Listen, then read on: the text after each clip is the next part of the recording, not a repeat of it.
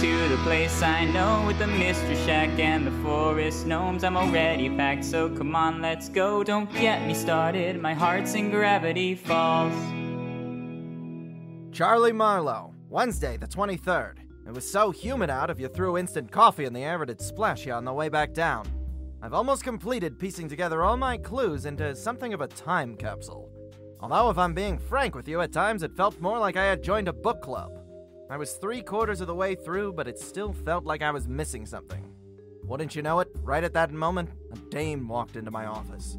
Her legs swayed so much, she was like a telephone pole right before a power outage. She told me her name was Ella. My name is Ella. You've gotta help me, Detective Marlowe. Detective Marlowe, I just got that. Wow. Hey, my name is multi-purpose in this situation. I've seen things that you wouldn't believe. Scary things. Unbelievable things, like I said. But it's all here in this file. Well, I can't make heads or tails of this. Well, perhaps we could arrange it in some sort of a book club of the original Gravity Falls fandom. I decided to see one of my contacts, Alexa. She'd know what to think of this. Hello.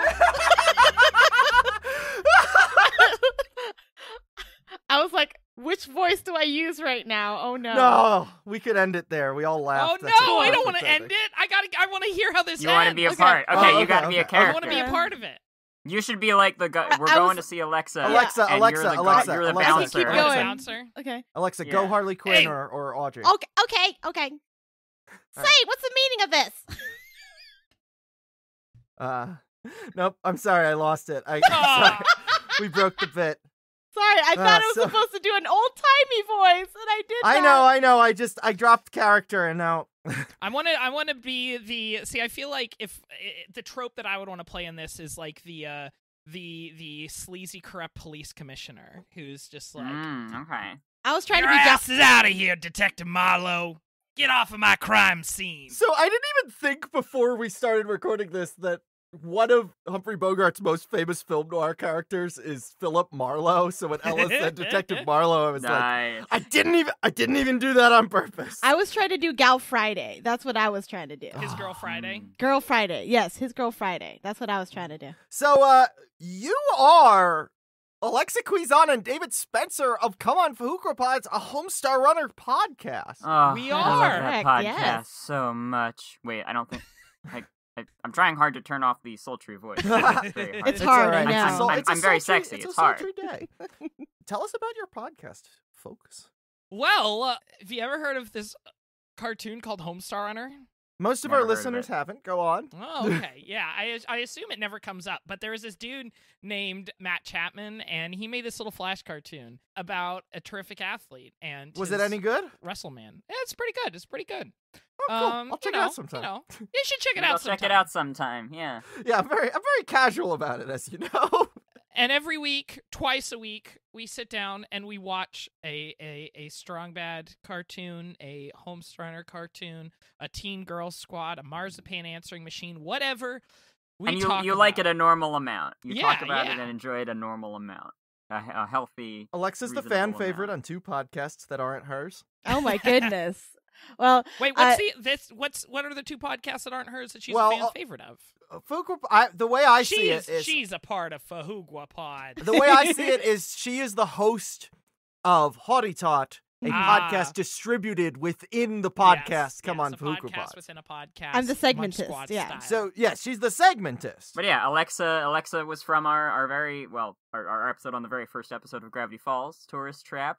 Alexa and David have been checking in with us periodically on some big plot episodes of Gravity Falls because they have been watching it for the first time. Yeah. So next week we will arrive at the mid-season finale. So what we did to get them prepared for Dreamscapers is just told them which episodes to watch so they could be all caught up. But something interesting happened in the interim. Because we basically the interim. That's the Me and word. them. It's me and Oh them. my god. Oh my god, it's tough to be a god. Well, okay. Before we get into that, do you want to do some fan mail? You want to open some? You're some right. Fan letters? You're right. I was getting a little ahead of myself. I'm sorry. That's okay. We can Sometimes things around here are not as they seem. Yeah. Sometimes gravity falls. Sometimes gravity Yeah. just falls a little bit. Mm-hmm. Yeah. I think that's how never gravity put works. that together until now. Yeah, the title of the show is a bad pun, and not even like a real pun, like a half Oh. pun. That I never is put that even together better. until now. Wow. Do you want to start us off Wow. with this iTunes review? Oh, I would love to, Ella. Jay Beltsy writes, "Don't start unbelieving. I feel lucky that I found this amazing podcast in time. I am binge listening to catch up so that I can follow along with the very charming and hilarious Ella and Charlie when new episodes drop. Thank you. I watched Gravity I can Falls with my... vouch they are indeed charming and They're hilarious. so charming. Aw, Yes. Thank you. you. Charm is literally my name, Char M. Mm. Yeah. It works out. Just like how I'm a dispenser. Yeah, you're Dispenser. Yeah, we talked about we've this said before. that exact thing. Oh, really? before on this very podcast. I watched Gravity Falls with my kids on Disney Plus this year, so I missed out on all the conspiratorial fun when the series originally broadcasted. Yeah, that's a $1 million word. I know. I would like that $1 million to our Patreon, please. I love the format, quality, production, guests, subject matter, and of course the hosts. The hosts present each Gravity Falls episode with love, which I love. Love this podcast! And you know what? Love you, Jay Beltsy. Love the 5 stars that you gave our podcast on iTunes. Why aren't everybody listening? Why don't we all go do that? Why don't we all Hey, open iTunes? David's the Apple expert on Podcasts? this particular situation. Why do they need to rate 5 stars? What were you saying about that all the time? Well, it really helps the algorithm. You know, it really is. There are definitely people, I've done this many times, where I just look on iTunes and look at top podcast charts, or look at new and noteworthy, or do a search for a subject. And I don't know if there's other, Disney I'm sure there's lots of podcasts about Disney cartoons, but oh, I the know better of one. the better ratings will make it appear more likely in people's feeds, and the almighty algorithm. And the algorithms, thankfully, are not as oppressive as they are on YouTube.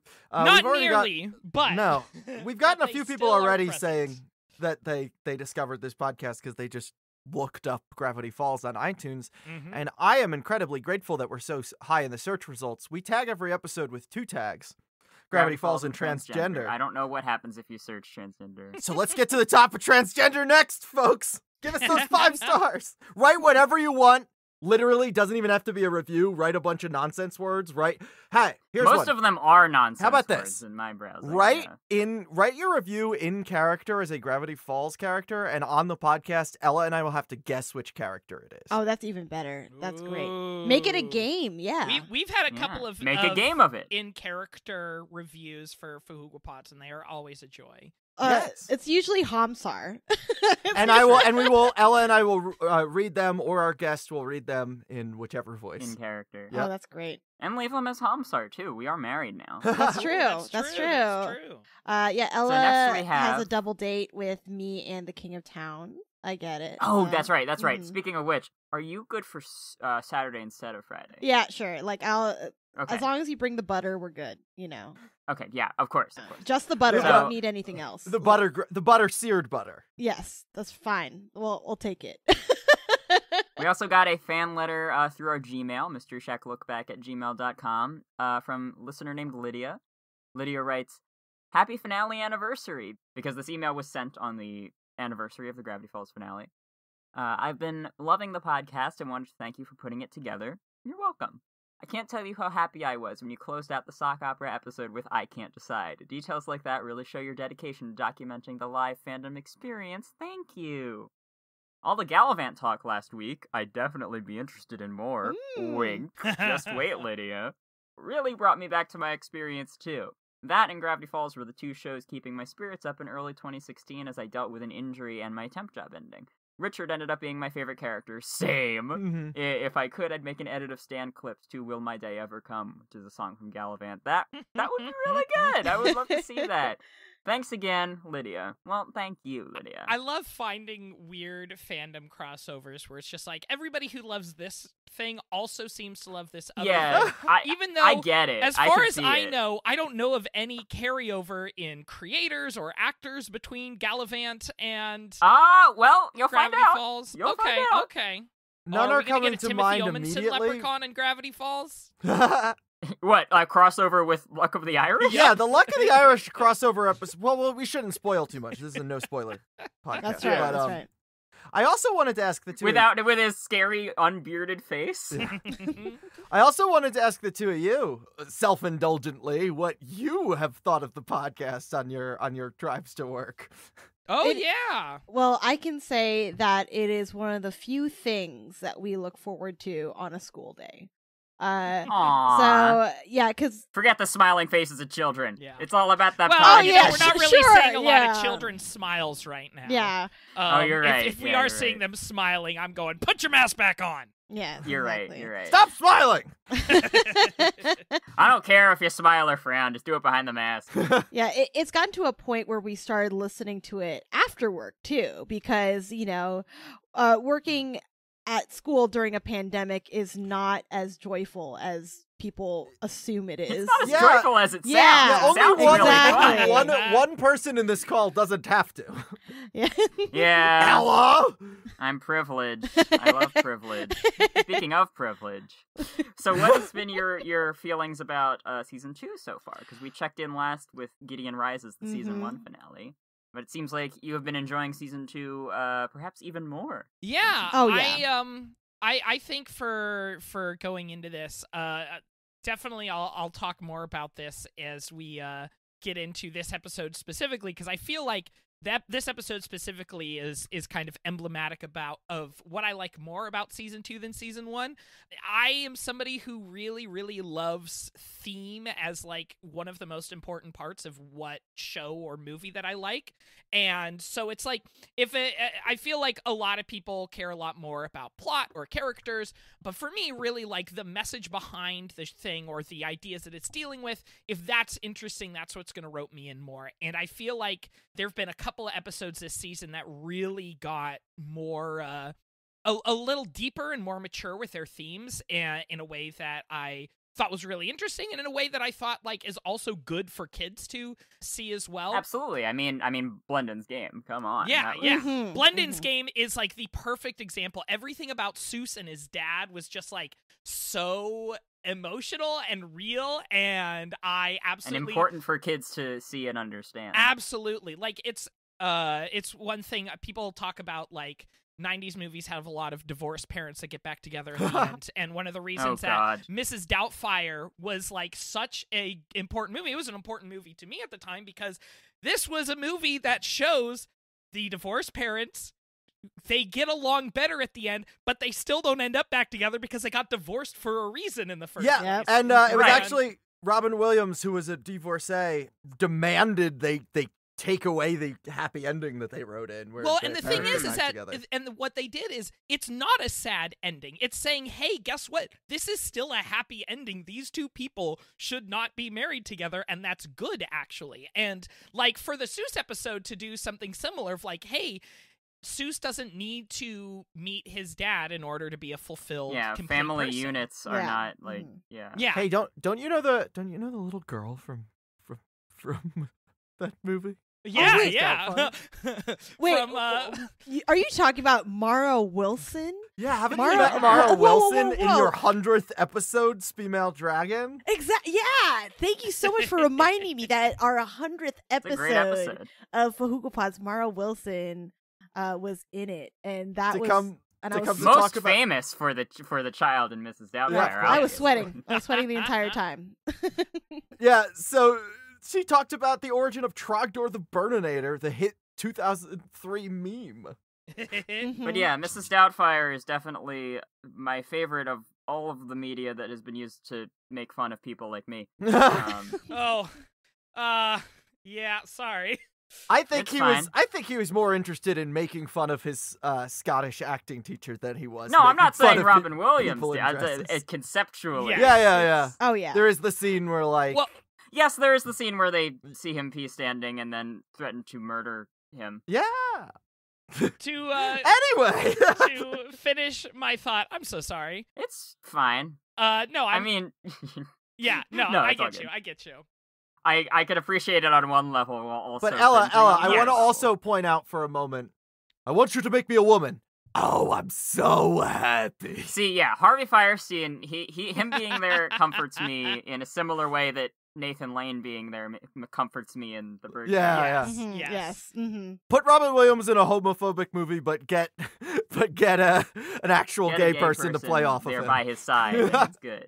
To just to kind of finish my thought about like themes Yes, and season Gravity 2. Falls, because I know on the season finale I felt kind of embarrassed after the fact that I was like kind of crapping on the show that everybody loves, but I know I talked a little bit about how frustrated I was at the whole like, oh, I'm hard on him, but I'm gonna make him a man. Like, Oh, and for how, the Dreamscaper. yeah, for sure, and like yeah. how that kind of trope and that those kind of themes appearing in children's animation turns me off to a lot of children's animated shows that a lot of people love. But you know, season 2 so far has been making a definitely a conscious effort to go past that. To like realize, the weight of the fact that kids are watching and absorbing these messages. Yeah, and it's one of the things like I'm sure I talked about it before, but like my favorite animated show ever is always going to be my favorite children's animated show is always going to be Avatar: The Last Airbender, and that's a show that I feel like was being very intentional on like, okay, the themes and the stories we're going to tell, we're going to try to be a little bit more depth and a little bit more nuance than your typical, Nickelodeon Right. show. Mm-hmm. Right. Mm-hmm. And so the episode that we told you to stop at, because it was right before the mid-season finale, is Northwest Mansion Mystery, which is the 10th episode of Season 2 of Gravity Falls, the 30th episode overall. Apparently also known as Northwest Mansion Noir for reasons that no one fully Yeah, understands. no one on the crew named it that. It just started being listed at that sometimes, and no one can weird. trace why. Depending on your cable, it'll list it as Northwest Mansion Mystery or Noir, and Alex tweeted, it was never supposed to be Noir, not sure where And that came from. that was what our intro was about, by the way. Can I share the conversation that led to us being on this episode?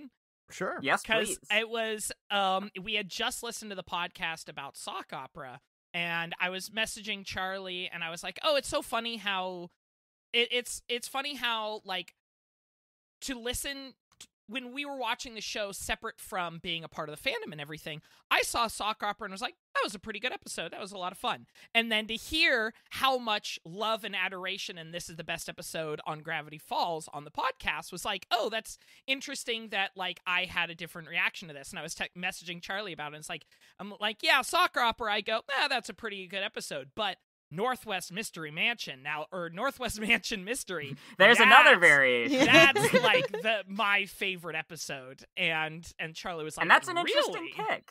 Yeah. I've never met anyone not who that called. it's- I don't dislike this episode at all. I love this episode. No, I could easily see it being on someone's number one, but I don't think we've met someone for whom it was. I For mean, I'll whom say it was. for not having completed the show, and also for only seeing every episode once. Currently, this is my favorite episode.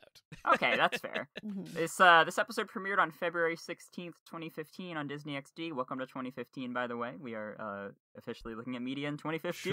Should old acquaintance be forgot? It was about a month ago at this point. Oh, February. sorry. But I'm a little it late. was directed by Matt Brawley, written by Mark Rizzo, Jeff Rowe, and Alex Hirsch, believe it or not. Would you believe What? Alex What? Wait a Hirsch wrote second this, here. helped write this episode of Gravity Falls? Okay, this is I blowing mean, my mind. come on, Yeah. come on, lazy bones! You're finally writing an episode of Gravity Falls. I see. Yeah, Like, yeah, you know him. sheesh. He's just sleeping all the time. He's sleeping on the job. He gets so much sleep. He loves it. One of my high school classmates was named Jeff Rowe, and so that's who I always think of whenever. That same is it ROWE? No, it's ROE. Ah, It's very okay. close. Must have gotten a W in there at some point in life. Mhm. They inherited it. So, without further skidoo, Mhm. let's watch Northwest Mansion. Mystery. Okay. Oh, should I say something like, there was our case? Yeah, Okay, I did already. And so- you said so I it, don't that's need good. to. Yeah. you said it. Yeah, no, I don't need to say it again. A toast to our family name. I need your help. There's something haunting Northwest Manor. What is this place? A mansion of mystery. Dipper, what is this? Why are you so afraid of your parents? I smell the Northwest. Has an uninvited guest. Come out wherever you are. Brand new Gravity Falls, Monday, February 16th at 8:30 on Disney XD. So, you finally solved the case of the Northwest Mansion mystery. I'm so proud of you, detectives. It was you all along! That's right. My but co-host, you know Ella. what? Thank you for joining us. I'm not bad. I just have a sultry voice. Oh, okay. Yeah, because you're not drawn like anything, because this is an audio medium. Good paraphrase. Yeah. So yeah, what did you guys think? I mean, sorry. Hey, Alexa. And David. What did you think of this? Cue theme song.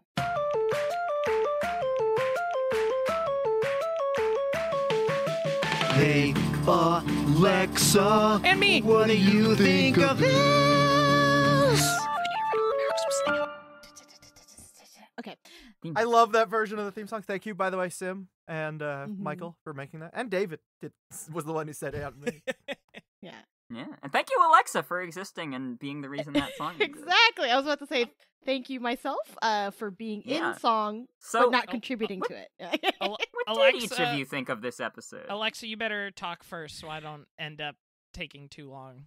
Take too Oh, long. okay. Take too long. Too long. No, this was the first time I actually wanted David to take. Oh, take okay. full Do you reign want me on to it. talk first? I'll Yes. talk I first. think it is Who your talks fa- first? So, You Alexa, talk first? is it also I talk first? haha jokes in Marvel jokes in Star Wars?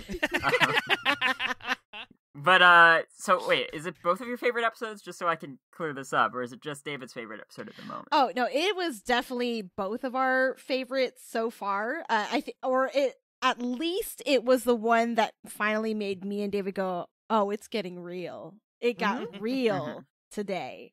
And yeah, we respect any show that does that to me and David, where we just stop in our tracks and just are silent for the most part. So David, why don't you start us off? Yeah, I think I think when we finish the show and when I eventually rewatch it, my naming of favorite episode has a high potential for changing.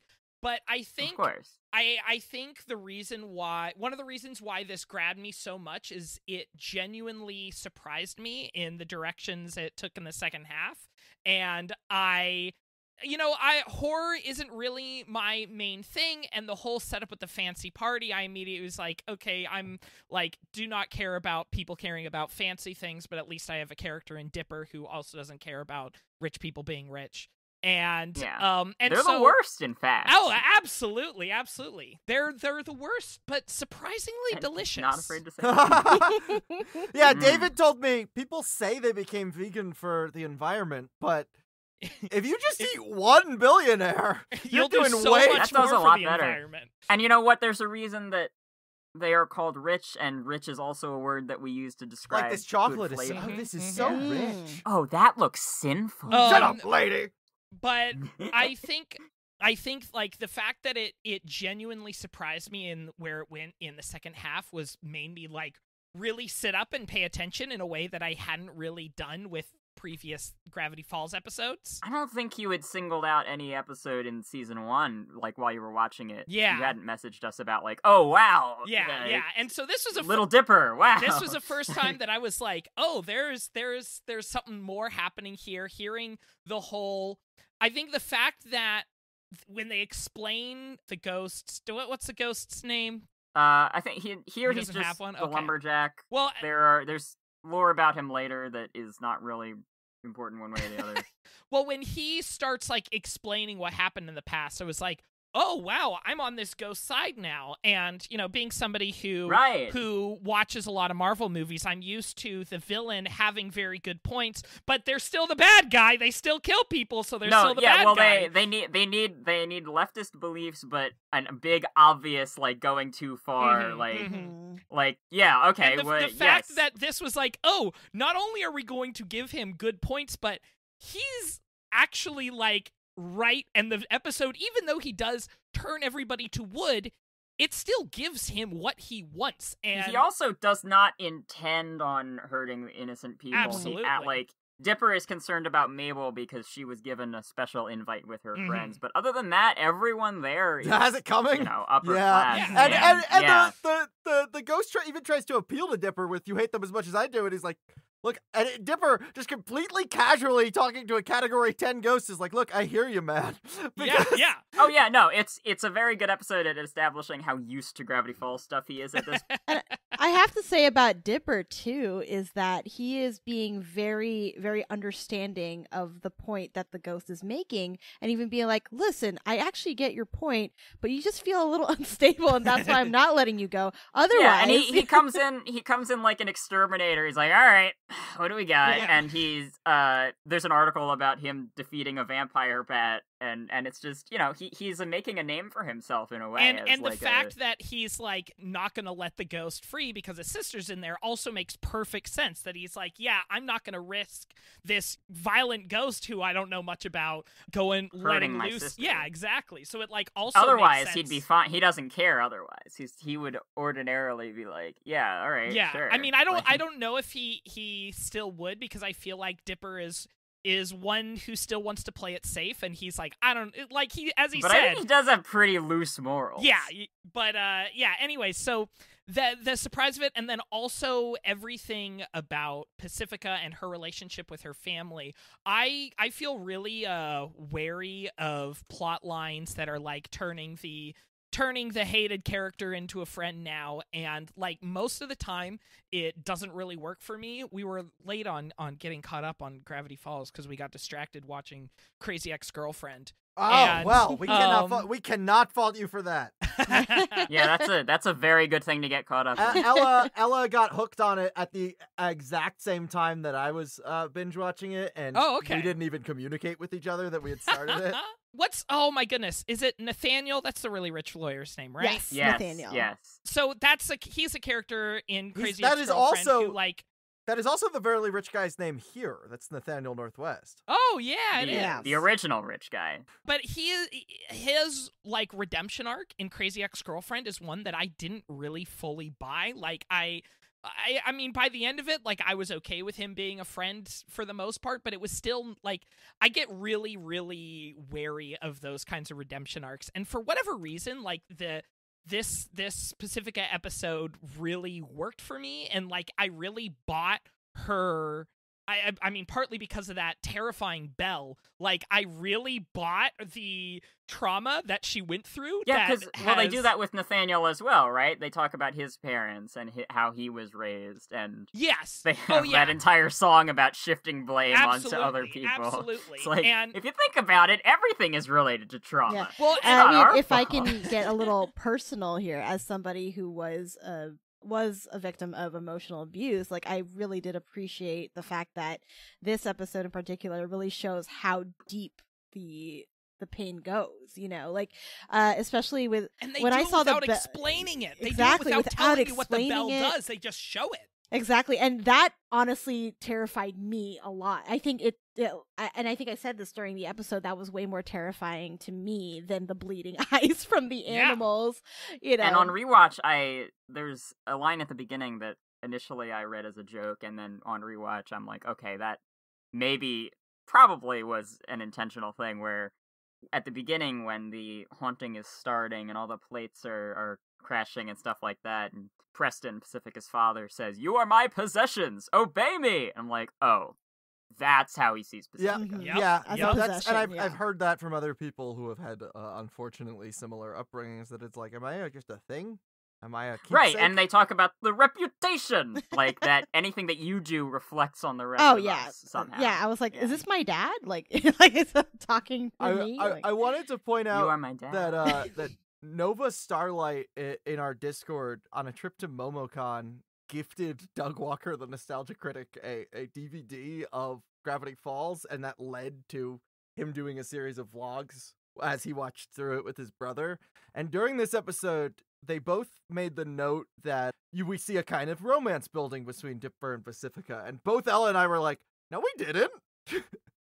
I didn't see that. Yeah. I don't get it. I really they hope do- that there isn't. Yeah. Well, Yeah. no spoiler see. podcast, but Okay. yeah. Oh. No spoiler podcast. Take that back. Well, I didn't say anything. I rescind that. But an interesting point that Doug Walker does make in that video, because of Broken Clock, right? Is that the ghost Flamebeard heavily resembles the demon pirate LeChuck's Flamebeard from Curse of Monkey Island, and they wonder if it's an intentional reference. I don't know where Alex is on LucasArts point-and-click adventure games. I know that Bill Cipher is partially named after the Cipher levels from Chip's Challenge. According to, he replied to a tweet by Neil Cicierega of him cosplaying Chip with, "Oh my god, I'm a big fan too!" And I also know that Neil, one of Neil's first albums was a Monkey Island cover album. So, and he's sort of a friend of Alex's. So I'm Maybe going intentional. Maybe intentional on the part of a character designer. I'm going with yes, for my own sanity. Sure. Here's something that was absolutely not intentional, but everyone thinks it is because people don't understand how long animation takes. So this episode features not only the ringing of a bell commanding someone's daughter, but also people turning into trees, and this happened right after Over the Garden Wall aired in fall of 2014, and those two things also happened in that show. I don't know if either of you have watched it. It's been a while. It's been a while. Oh yeah, we have. But we've seen it. But they do, yeah, those are both plot elements in that show. But again, like with Five Nights at Freddy's in Seuss and the Real Girl, yes, there's but no also way that was on purpose. the mug thing in Rick and Morty. Yeah, so yeah, because it's, I guess I could see how that would make people. Yeah, we're talking about someone that Alex knows and has worked with making a show. Yeah, you're right. So but it's hazy. I'm gonna go with Yeah. going more. We don't know if this was intentional or not. I guess I could definitely see how that happening in Society of the Blind Eye shifts people's thinking into maybe this connection isn't just coincidence, but that's the problem when... I mean, there's also the explanation that Alex's friend was like, "Hey, I'm working on this show. This is some of the stuff we're doing." yeah, they do know each other socially. Yeah. Like, it's maybe it's not parallel thinking because they were talking, but maybe it isn't all equally not an intentional crossover moment as the Rick and Morty thing was. But who's to say? I was very upset by this episode when I first watched it. Oh, why? Well, at the beginning, they have their cold open. And we go into the theme song. And it's quite cold. It's raining even. It's one of our coldest openings thus far. It's more of a moist open. And so they start playing the theme song, and then they skip ahead a little bit, and then they skip ahead even more, and it's been cut down to like 15 seconds. And I was very upset by that. I felt like the SpongeBob moment where there's in Squidward's dream when he's playing for a king, and he's like, "Why have you stopped playing that beautiful music?" Because I love the theme song. I don't want it to get cut short for time, even though they did it to fit more of the episode in. They did it to make because the episode ran a little long, and they still had to have the correct amount of commercial breaks. But we watch this on the digital video disc! They could have restored it, would not have inconvenienced us. A really good point. That's a really good point. You know what else I wish they would do for these DVDs is and streaming, etc. Because I was rewatching Time Traveler's Pig recently, and there's a sequence where the buffalo are charging at them right before the commercial break, and there's a shot of them charging, and Dipper and Mabel scream, and then they cut. And then there's another shot of the buffalo charging, and Dipper and Mabel scream again because we just came back from commercial. I wish they just snipped those off. I feel like, though, if they did restore the full theme song for the digital video disc version, you would have purist fans being like, "This isn't the version that I saw on TV. I want you to give me the version with the bumpers on the bottom." And I'm okay with it now because, I understand why they did it, and also plenty of other episodes have the full theme song, and I think it's just an interesting tidbit, but it genuinely upset me the first time, because I always would, dance along, sing along. It's a fun theme song. It's like if, Smallville cut off their theme song. Oh, we're not getting into that. Listen, Alexa, we've heard what talking about that show can do to your marriage. We don't talk about Smallville. Exactly. No. So none of us... None of us are in favor of Dipper falling in love with Pacifica, who he calls the worst to her face. However, how do we feel, speaking of ships, how we feeling Grenda and Marius now, huh? Oh, Grenda and Marius fantastic. made for each other, cut from the same All the cloth. We have way, another yeah. Matt Chapman boy in this episode. It's the Matt exact Chapman. same voice as Mermando, just with an Austrian accent instead of Mexican. Matt Chapman is Marius von Funthauser, whose profile in the guest list is as follows. After inheriting his father's cravat and epaulets factory at the age of 7, Marius von Funthauser quickly rose to prominence as the richest rich boy in Richard Richington's Rich Boys Rich Academy. Further rich, he richly rich. And it calls back to... I do love that Marius like appreciates Grenda's humor. Like that's like part of the beauty. Yeah, of it calls back to the code in Dipper and Mabel's Guide to Mystery and Nonstop Fun that claims Grenda will marry Rich. Turns out it wasn't a guy named Rich. It was a rich guy. Well, he did attend the school. His headmaster was named Rich. Yeah. It was Richard Richington. Not only is Marius rich, he's rich. Wait a minute. Wait, hold on. What was that guy? Do you think that guy's name is that Richie Rich? I'm grown up for absolute. Yeah, of course. The timeline adds Yeah, up. obviously. How old would he be now? And then that was when he grew up, but before he died and became Casper. That's correct. Or no, When he realized there's a how hollow time the loop pursuit of because there's money also was. a Casper reference in this episode. Oh, that's the category right. That's one right, the category one. in the journal when he looks at the different types of ghosts is clearly Casper. But yeah, I love that Marius likes Grenda because I hate Mabel and Candy in this episode. Because their whole thing with this is that they want to attend the party because there's fancy boys there, etc. And then they realize that, okay, Candy and Mabel decide that Grenda is too intense for them to collectively flirt with Marius, so they have to do it in secret without her. They have to exclude her because she is unfeminine, perhaps, because she does not fit their mold of femininity. And I hate them, and I don't like cis people. Sorry. And it's nothing against you two. You guys are great. It's just you guys your are great. community. It's just Of course. It's just I'll accept it. That's fine. I don't agree with their lifestyle. Yeah. So anyway, again, leave iTunes review. Let's get into the top results of our other tag. Yeah, and for her to, because we've had from the beginning that this character was introduced constant jokes about her voice and her being muscular and just everything about her that is gender nonconforming. And she gets to show up to the party in this beautiful dress. She gets the guy, and it's really nice. It's really nice to see them treat her like a girl. They don't have to do it in a heteronormative way. It's not like Marius is manlier than Grenda, It's not like someone sweeps her away and puts her into a feminine role traditionally. She is still herself, but it is full. It's not like someone Annie Gets Your Guns her, or perhaps greases or My her. Fair Lady's her. Hey, what is it with never mind, don't worry about it. Not important now. Sorry, I'm on my Broadway. I'm always on Broadway. Yeah! We have that in common. Yeah, it's really sweet to have Grenda point out that there's He mustard did actually on have his something on his and shirt. Marius is yeah, and Marius goes, Oh my I God, do have I mustard do on my have something shirt. I on my love shirt." you, No little German boy, don't go into that mustard. Don't get that Now, hot dog. I imagine that, like Pacifica, Marius probably grew up in a rigid structure of how everything was supposed to be, and I'm sure and he that says, included yeah, gender her roles. boldness and he's very confidence. excited about that the fact that it's a way to break. It's like out he of always the- felt like he that had to of, make the first move with people because he is a Yeah. guy. Also, Matt Chapman has now voiced Mermando and Marius. Is there going to be a third A candy love interest voiced by Matt Chapman. Yeah. Mercutio. Yeah.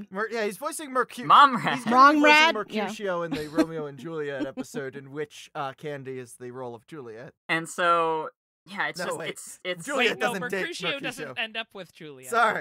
Sorry, I just it's just really nice to Whoops. see. As a trans woman, it's nice to see Grenda treated well by the narrative and to see them. As a trans woman, it's nice to see Grenda. It's nice to see Grenda. Yeah, she's adorable. I love that kid. As a human being, it's nice to see Grenda. I love seeing And her. she's it's just nice to see them, apologize to her and admit that they were wrong. They were being a little turfy. This episode. We got a little turf Mabel. They were being a bit very they were turfy, being yes. a bit of a Joanne and Ricky. A jowling cowling? And Ricky. Don't forget Look, Ricky. it's just that Grenda, it's not that we don't like you. We're just Woombin born Woombin, and we think that, you need to just stand over there. And it's just it makes me really mad, and I get that they're in the wrong for it, but it makes me particularly mad, not just because they're being bad friends, but because, in my mind, they're being transphobic. Yeah. Yeah. Anyone else want to... I see... Okay, Also David, you got to turn on the soapbox. I was just... Alexa, you got... We can all stand... There's room on it for all of us at the same time. I already said Monkey Island. That was all I knew. Yeah. Oh yeah, no, today. I absolutely was very disappointed in not even. That's a very nice way to say that I was disappointed in Mabel and Candy. Yeah. I had way more stronger feelings about it. Just to add on top of that is the whole idea of making a decision for somebody else is just like, oh yeah, we can't have Grenda flirt because people won't like that, and I was just like, it's a little disgusting. It's a little I was just like, it's a bit of how Pacifica's parents treat her with the whole what you do will reflect badly on us, so we cannot have you being yourself around people. And it's a lot of on us, boy. right? Exactly. Oh, I know trans how that womanhood is a lot of how will men perceive you? How you can't date. I would prefer if they never. I have perceived- my sorry, dude. my wife is bisexual, so if I'm feeling different someday, she's like, cool. Yeah. But I am a buffet Yeah. to her. She gets everything. Perhaps She doesn't a have to be smorgasbord. picky. I'm a smorgasbord. A veritable smorgasbord. I think one other thought I have, if it's okay for me to jump It to a is. different Yeah, subject I of was- this yeah. episode. Please. Yeah. It kind of struck me on the rewatch of this I don't know if this is going to be the case. I'm going to throw this out there, and of course, neither of you will be able to say anything because this is a spoiler-free podcast. But I will bite my tongue. Ow! Never doing that again. I did get struck with the sinking feeling of, oh, I'm really enjoying this turn for Pacifica right now. Yeah. And I'm worried that it won't last in the way that I want it to. Mm. And when I say that is that I'm sure they're going to continue to have her be a friend of the crew and more of a quote unquote good guy. But I feel like I have this a problem, speaking of Nathaniel from Crazy Ex-Girlfriend, but also just a lot of media where they will have Nathaniels, the rich asshole, and he learns to be, or he or she or they learn to be a better person. And then Alvy, the classist I have dragon. not seen a they in that situation yet. That would be fascinating. But they learn to be a better, nicer person throughout the show, but they're still rich and they still have their rich tastes. And it's something that, because I personally, feel like there is something maybe intrinsic to being rich. It makes you act like a bad person because that's what classism does. That is absolutely what this episode what the is saying. concept of wealth is based on. And that's the thing is, I loved that, at the end of this episode, even though the gesture of letting everybody in was more symbolic than anything, it was still it wasn't just Pacifica trying to reject listening to only her parents, but it was also deliberately rejecting the reputation that they were trying to hold of being a rich person. It was literally rejecting her class image in a way that I feel like doesn't usually happen with rich characters in media becoming better. Another trope that similar to the leftist villain who goes too far in a very obvious way to discredit leftism. There's the trope of similarly to the Kingsman the Secret Service villain in this episode. There's a trope that is a lot of Disney stuff where the particular example I'm thinking of is Frozen 2, so I'll just go with that. Where Frozen 2 starring Frozen 2 Jason Ritter? That one. I think I might have picked this up from the Lindsay Ellis video about Dumbo, or maybe it wasn't just about Dumbo. Yeah. So? Anyway, what? So?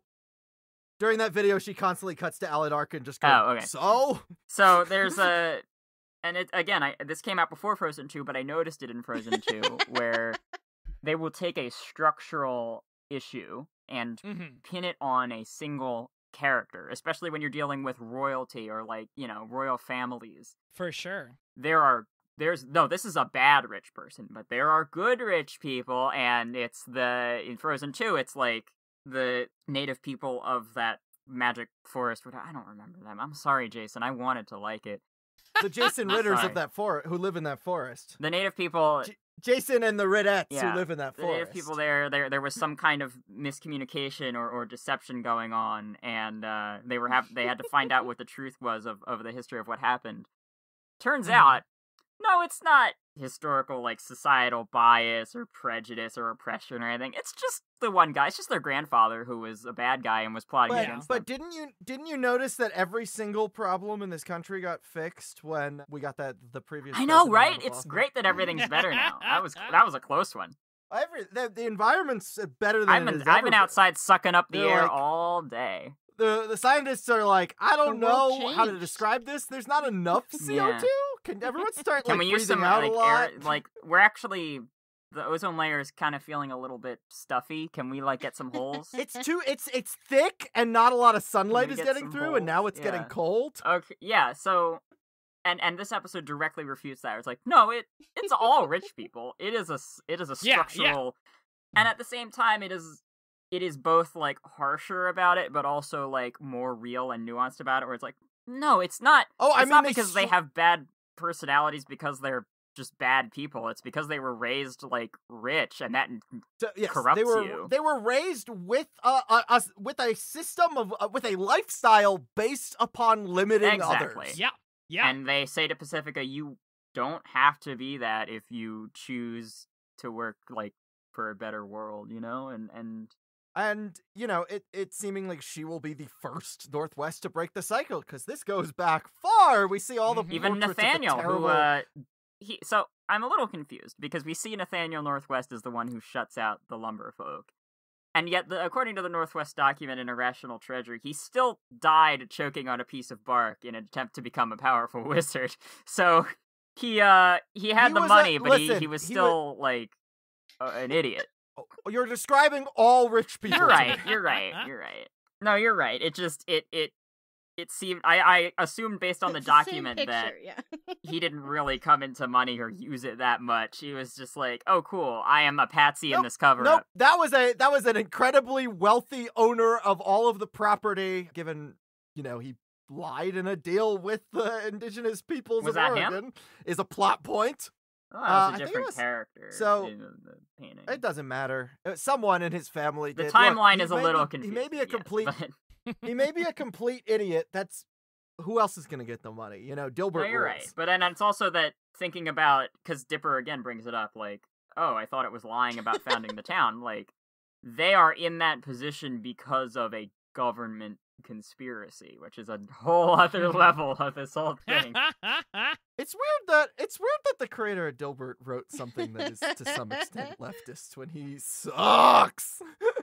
Well, it's like the broken clock effect. I just kind of wrap up my whole thought on Pacifica and her decision at the end to let everybody in, and I just like that, at the end of the day, truly the best way for somebody who is rich to actually show they are a good person is to, get rid of their wealth by materially improving the lives of those around them. Right, so, like throwing them one party one time.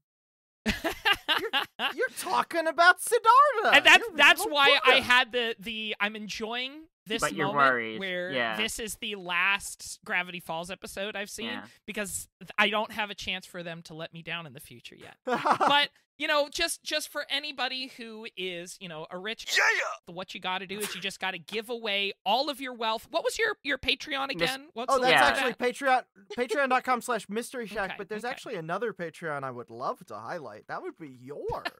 I was also going to suggest that if you are a rich listening, that I Oh, feel like hey, you just work yeah, that would be awesome. so hard. You work too hard. And you know what I have here is a delightful warm bath. Why don't you just hop on in here? The water's fine. I'm gonna cut you up some bath toys, and you just relax, buddy.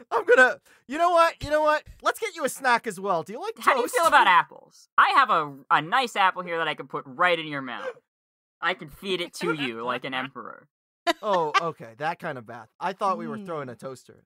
Linking up to your point about how it has a deeper understanding of how rich dynasties operate. Board artist Alonso Ramirez Ramos suggested that Pacifica should be wearing red gloves because, quote, her family has blood on their hands.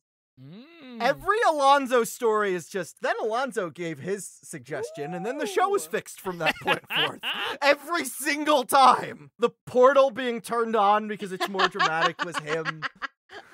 So we get, like the previous episode, last week we talked about the love god, which featured Mabel helping out Robbie, Dipper's former rival, and now here we have Dipper helping out Pacifica, Mabel's former rival, which I think is really interesting. Interesting little thing there. We meet the mayor of Gravity Falls, and it's Alex Hirsch. Yeah, he has a hair that's fluffy on the side and a goatee, like how Alex's hair grows when he doesn't cut it, and the blanket on his lap is made of flannel. Alex never doesn't wear his flannel shirt. That's his favorite color. Yeah, just like it's Wendy. Flannel. Yes, exactly. That is a joke based on Alex. So yeah, at the time, Alex's Twitter bio was the mayor of Gravity Falls. So I ride a buffalo. The mayor was going to when it came that the mayor of Gravity Falls was actually going to show up, there was no question of who would be voicing it and how his hair would look. The only difference is that he is 102 years old and his name is Mayor Befufflefumpter.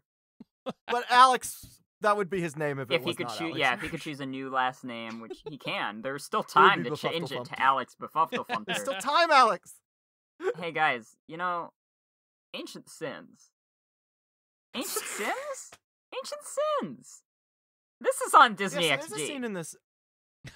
Taxidermized animals mounted on the wall begin chanting and bleeding from their eyes. And mouths. Da da da it's jam. Mm-hmm. How do we feel about that jam? And now, I imagine I joked Alex showed up at the S&P department and everyone turned off the lights and they're like, "Don't talk to." They can't see you if you don't move. It's like a dinosaur. And they all hid under the tables and like close the curtains like those drills at school. Oh, God. And he's like, "Hello, I had some questions about the new episode. Is anyone?" It's like they hide, and it's like the Velociraptor scene in Jurassic Park, where they figure out how to unlock the door. Alex figured out how to open doors. It's funny because that scene with the animals bleeding already was like, oh my goodness, they went there with this episode. But not only did that shock me, I thought they couldn't shock me anymore until I saw the lumberjack's death scene. I was like, oh God, yeah. It's not ending. It's not ending. Yeah, And he has the mark. He has a wound in his head where the axe broke into his skull in every single during the shot mudslide. Yeah, he gets caught in a mudslide because they chopped down all the trees to build Northwest Manor. And especially even before that, the shot of all the graves.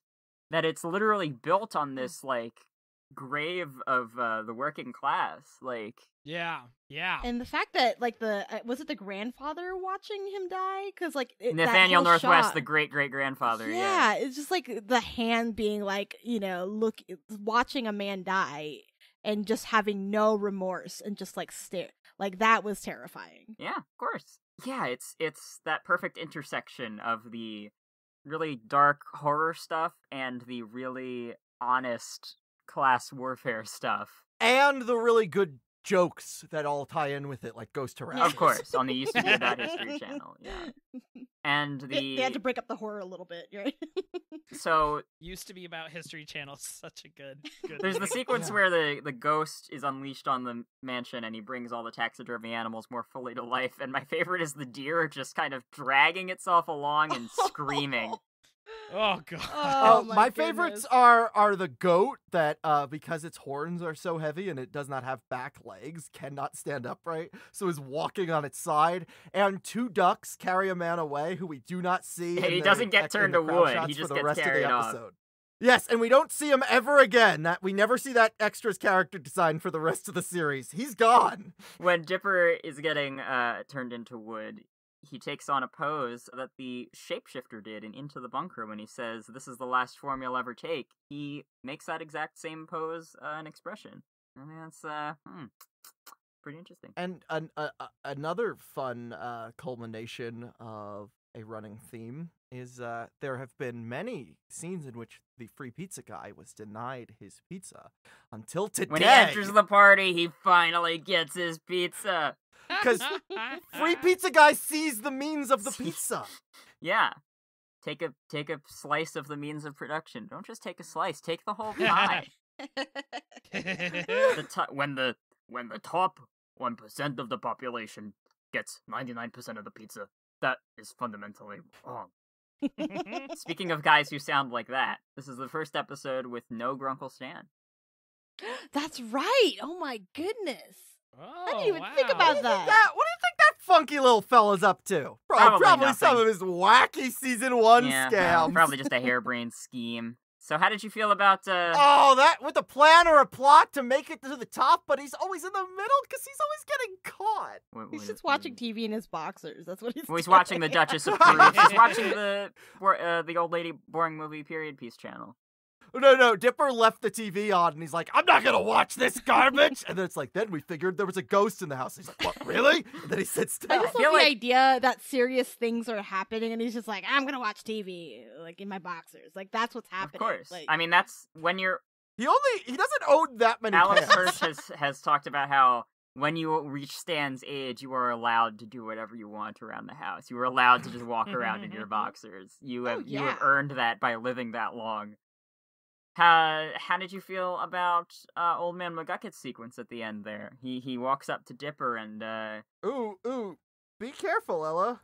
He's talking about things that are to come. Oh, you mean he's kind of he's being a little conspiratorial. I thought he was being a little conspiratorial, so I would suggest maybe if you want to talk about this in this room, just tread lightly. Okay.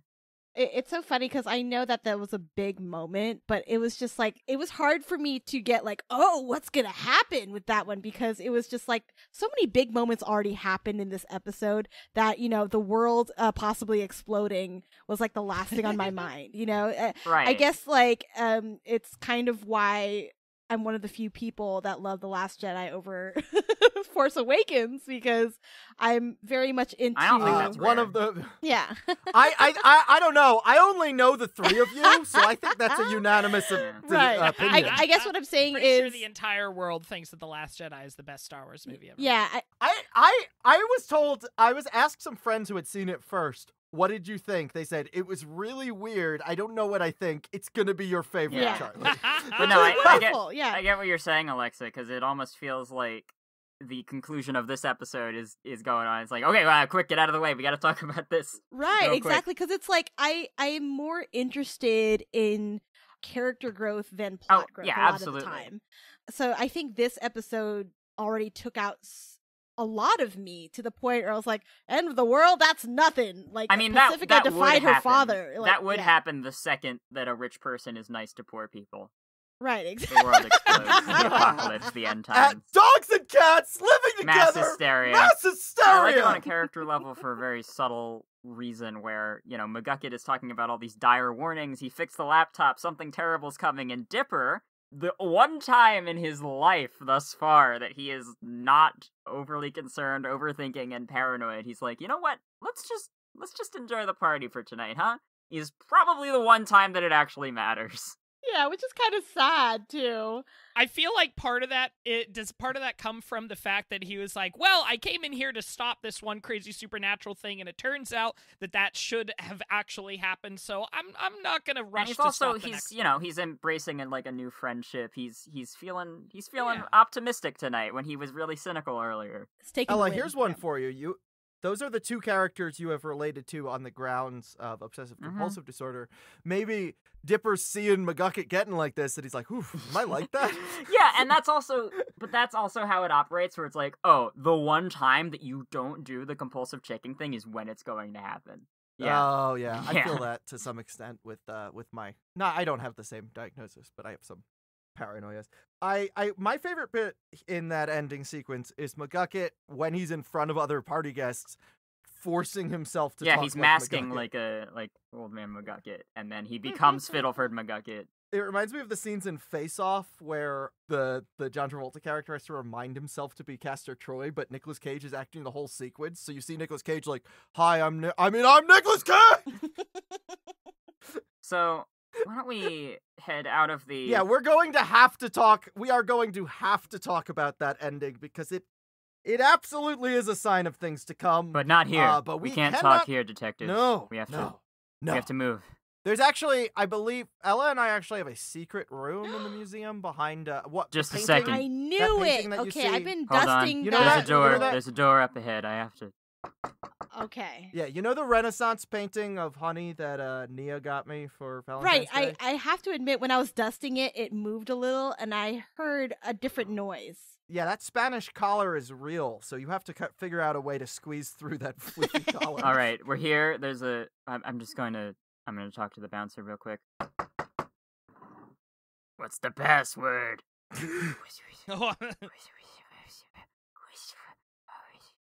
If this is for, what's this? All right, we're in. Ladies and gentlemen, right this way to the Hall of Conspiracy.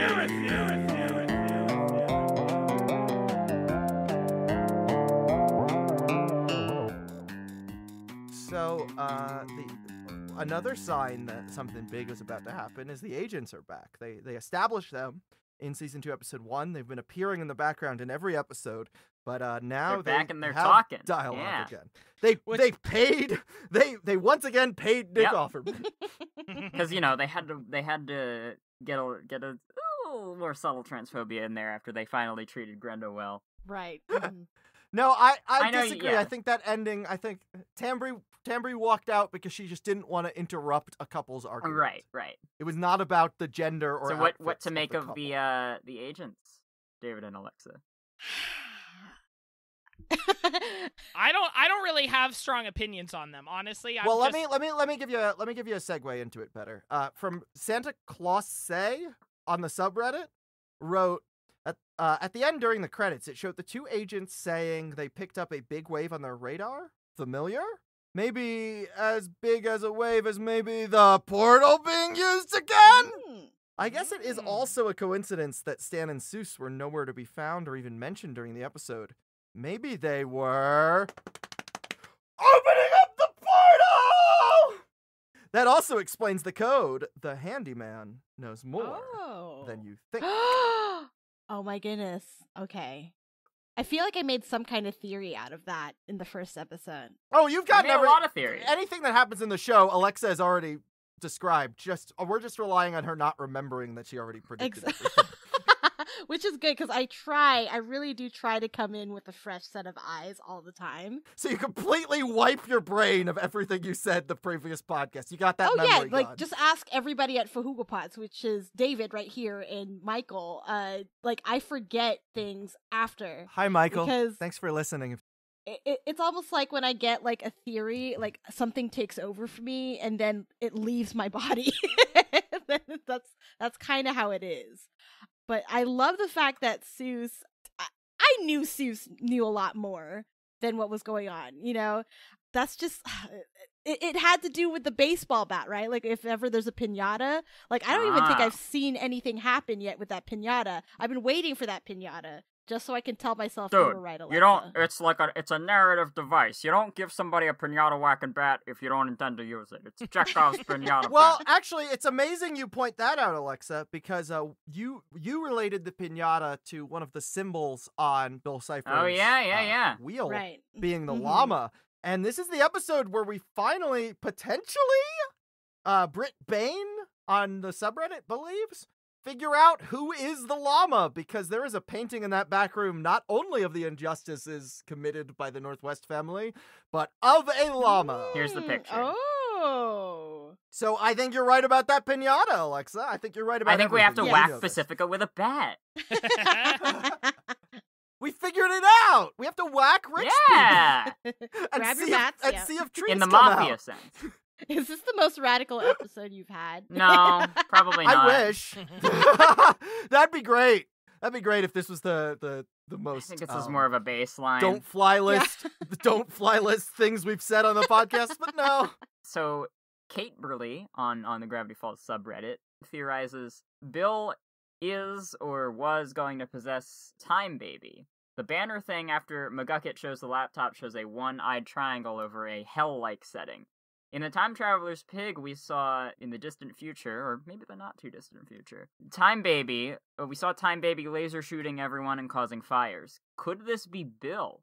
The one-eyed triangle definitely represents Bill, but what if he was in another form, the Time Baby?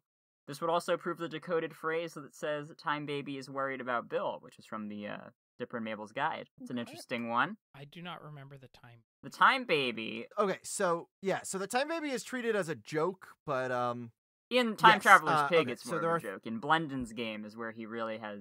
Yes, Blendon's right, game. that's There is the Time Baby. Baby, right? But also the Time Baby had been foreshadowed because before he shows up in Time Traveler's Pig, it says that there is a baby god frozen in a glacier, but glaciers never melt, so we'll be fine. And then in Dipper's and Mabel's Guide to Mystery and Nonstop Fun, it says there is something frozen in a glacier that is even more powerful than me. So it is hinted that, we have two godlike creatures, or according to this theory, one. Okay. I know Time Baby's ridiculous, and sometimes a lot of figuring out Gravity Falls lore is like, which of these stupid things am I supposed to Yeah, but there's also the Mr. Peanut Triangle is apparently something we're supposed to take seriously. Yeah. So, anything can have plan. And anything can have Alright, what's the next one? This one's great. It's from Physics for Fools, and they point out that McGucket's green steampunk glasses, as Alexa called them, are missing one lens, and Journal 3 has a green monocle attached to it. Okay. Interesting, but McGucket is not the writer of the journals, so okay. But he's the assistant. So that means he would have, he's worked with the journal, just not directly on it. Maybe the author was like, "Hey, I need one of your glasses lens, nerd. Give me that." Or just popped it out when he wasn't looking. It's like, you seen my glasses? Or can the lens see a third level of text that the black light doesn't catch? Perhaps. I'm really hoping that the author of the journal Or alternatively, the lens always could see the hidden text and Dipper just forgot to use it and they didn't figure out the It's been literally attached to the book and just Dipper never figured it would have worked just like a black light and Dipper just didn't think to use it. Oh, I was just saying I'm really hoping that the writer of the journal is someone we've seen before. At least I'm thinking it is. Like I have to believe it is because but then again, like, gosh, I'm starting to doubt myself for this one because it's just like when McGucket was revealed to not be the journal writer, at first I was like, oh my goodness, they're about to go there. And then turns out, no, it's not me. I'm the assistant. I was like, oh man, that means it's going to be someone we don't know, but I'm really hoping. They're teasing you. We have a theory from, quite a theory, but sort of speculation from Nunspark on Tumblr, who has posted a picture pointing out that every depiction of Stan, wax sculpture, puppet, photo, or otherwise, has been killed in some way. And they say, no, the wiki is scaring me. A bunch of some other people. Wait, can I be Crispy Star? Okay. No.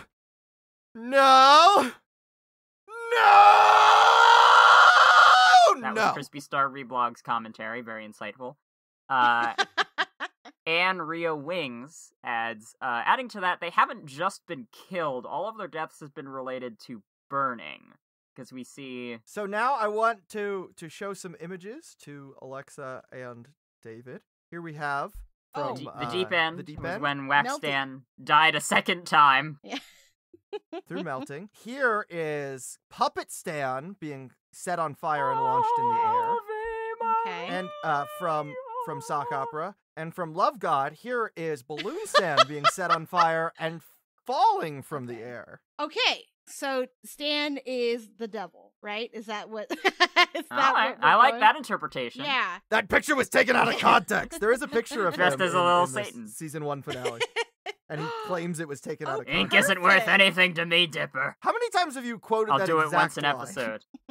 Okay, that's fine. I mean, the thing is, that's not unexpected for our us. show. I still want more ukulele covers. Oh, there will be. They're coming. There Good. will. All right. Oh, there will be.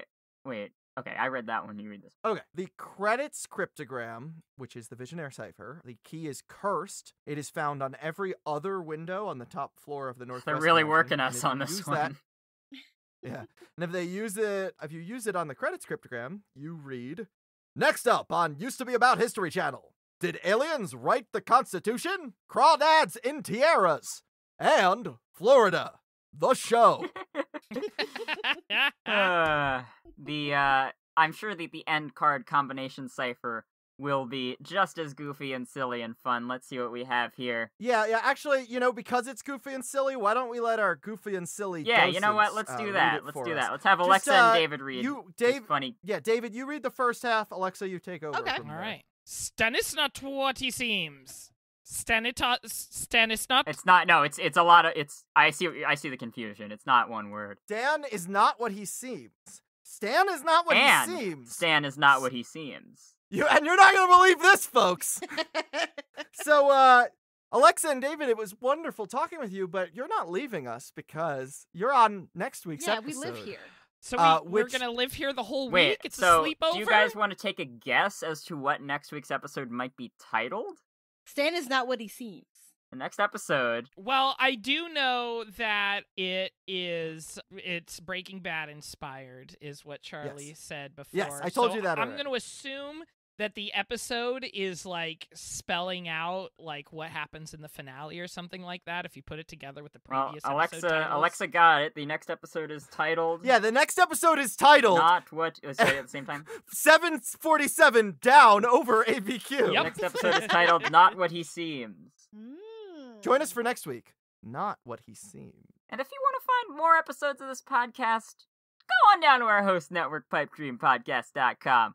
I love the fellow what runs Yeah, that website. yeah, they're great. They're great over there. Michael's really You great. can find at running other that shows website. like Escape from Vault Disney, How Did This Not Get Made, and Come On for Hookah Pods. Hey, I know that one. Have any of you guys been on those podcasts? Or have you hosted podcasts within those podcasts? Alexa, you've been on at least 2 of them. Yeah. I've at Maybe least 3? one. Yeah. No, I don't think Alexa's ever been on Vault Disney. David has. I've been on Vault Yeah, Disney. I have never been on Vault Disney. Yet, Yet. Tony. Yeah. Well, That to is be not fair, a Tony joke. has yet to be on Come On for Hookah Pods. but, Yet, I mean, there's a David. reason. Yet. Also on the website, pipedreampodcasts.com, you can find a link to our show's social medias, our Discord server, which is amazing. And like I said at the top, please check out our brand new store at crowdmade.com/collections/mystery shack lookback for some sweet, sweet podcast merch. And our Patreon, patreon.com/mystery shack. $3 will get you a shout out at the end of episodes. $5 will get you into viewing parties every Wednesday. Join us tonight for Northwest Mansion Mystery, and $40 gets you voice or art commissions from Charlie or Ella, respectively. And if you're rich, give us some of your money, and I might give you something, but probably not. Do you ever just, I mean, I've definitely honestly had this thought before of like, when everything starts to crumble, I hope that there's a part of me that hopes that some rich person likes this podcast enough to just keep me in their bunker and entertain them through the I don't want to be in a rich person's bunker. I like ever. that. No, That's because in true, the I olden don't. times, if you were an artist, They will a eat rich you. person would just adopt you. You'd just be like their pet artist, and you would come out occasionally to do jobs for them, and you'd live on their property. I want to be somebody's yes, that's Cato. how it used to happen. yeah. And that's also, my dream is to be the Cato Kaling of someone. I guess I am, aren't I? You I do are. No, live in that's what I in said when I went to your new place. I said, yeah, you're the Cato. I'm the Cato Kaling. Thank you to Brian for making the instrumental for our theme song and for voicing Stan in the Hall of Conspiracies intro, which is a song titled Lentil Dentist. It's a remix of our first episode by Sim and the Dimbulb V2-0. There's a link in the description. Thank you to our editor of this episode, Elizabeth Nordenholt from Podcat Audio. Check out podcataudio.com for more information. If you have any of your thoughts going in to the mid-season finale when you first watched the show, and you can recall them or archive them to your Tumblr or Reddit or what have you, please send us them. And again, if you leave us a 5-star iTunes review in character as a Gravity Falls denizen of your choice, we will try to figure out what character it is on the podcast and read it in their Make voice. a game of it. So, Adam. I love it when Adam makes our eyeballs. Oh, I was drip saying blood, that Adam. there's so much blood in my eyes, and it really helps. Adam's a really good spit exorcist. Exorspit, if you will. No, an expector. Yeah, you're right. Yeah. Better. Our ectoplasm is just gone thanks to you. So, thanks. Thank you for your expectorcism. Yeah. And you know what? I think I'm gonna play us out with a little ditty I'm reminded of at the times like these. Yay! There's something strange in your neighborhood. Who you gonna call? Take me back to the place I know with the mystery shack and the forest gnomes. I'm already packed, so come on, let's go. Don't get me started. My heart's in Gravity Falls. Hey, this is Dipper 4. I'm here with Dipper 3, and we are here to shout out our Patreon supporters. Yeah. Finally, we get to do something again. We stole a bike and just been out here trying to avoid the rain. Thank you, too. Daddy Driftwood? Oh, and it's me. Sorry, I thought... no, it's okay. Alternating, got it. And to Daddy Buttons. Fun Boringness? Hugh Salinas. Juno Series. Friendly Local Geek. David Gansel. Liz Clark. Ryan Faber. Stephen Patrick Mulholland. Gwen Prime. Junior Bruh. Or Jurbra. Junior Bruh. No, I think you got it. And, Oliver Pluto. Jamie Belts. Petey Piranha Plant. Mumpleteen D. Wumpleteen? Really, Miles? Ro Davis. What are we gonna do with all this money, Dipper 3? I don't know, Dipper 4. More umbrellas? Yeah, lots more umbrellas, tarps. Maybe like 100 more umbrellas if you could. All the waterproof, everything waterproof.